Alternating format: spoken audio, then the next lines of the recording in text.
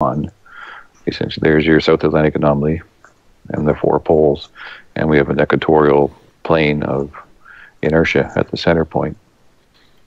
And then, so this would be looking from the top down, and then when we look north-south, we see what Steve is showing with the refraction. So this would be the star field in the north and the star field in the south, because as it rotates, the donut, one of them anyway, like there's more than one toroidal field, but the main one as it rotates causes our celestial rotation of the star trails and everything else, because the whole thing is moving, like it never stops, right? Yeah. But we're centered, and it all moves around us, right? So, and that would we're be dead center.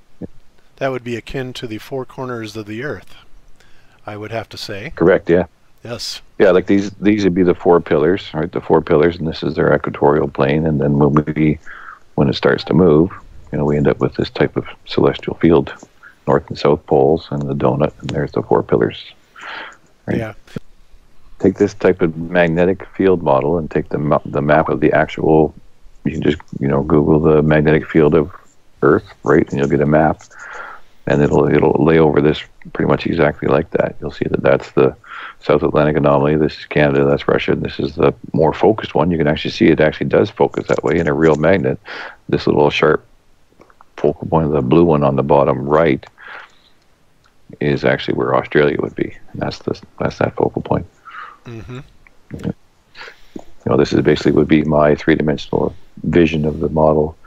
You have a north polarized toroid, a south polarized toroid. We're on the plane in the center. This is what we see as renders to us as our celestial dome. And you just keep drilling down in until we get to your personal perspective.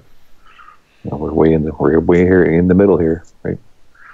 And in a 3-dimensional sense, that's what it looks like.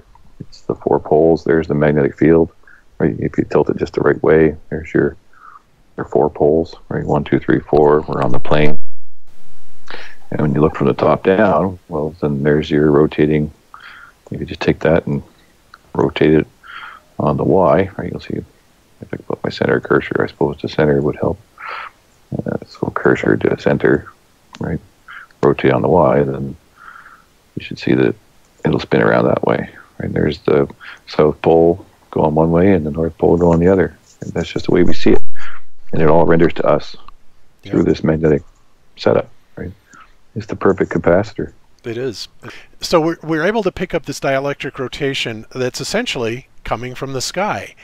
And so I guess it comes back to the question then, is that, if we have this toroidal field above us, what exactly is the mechanism that's causing it to rotate? And one thing I've been considering lately is, does the Schumann resonance of the Earth have anything to do with this rotational rate that we're obviously would be very close to, or once a day, once every 24 hours?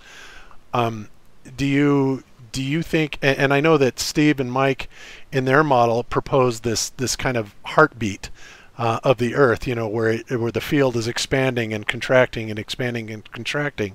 And as we all know, the Schumann resonance is like 7.83 hertz.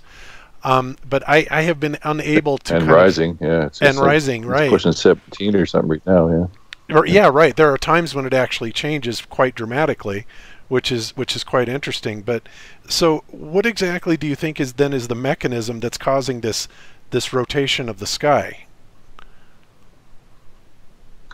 Well, the field has to be in motion, right? The field, as it switches polarity at the center of the capacitor, so to speak, under our feet, kind of where the little target there is, right? It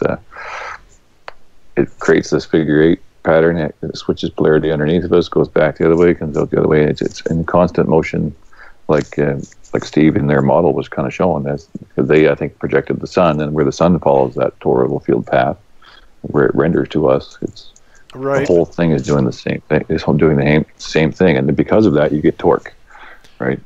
Like a Faraday disc spinning has torque. That's why Bruce De Palma could never get over unity, because as you spin a Faraday disc at high RPMs, well, the torque of the material in the magnetic field starts to interfere with the magnetic field of the entire environment, and just causes drag. You'll never get over unity, right? It's the same thing, and that's why a gyro, if you spin a gyro up really fast, it'll drop faster or elevate faster because it's spinning, so it actually accelerates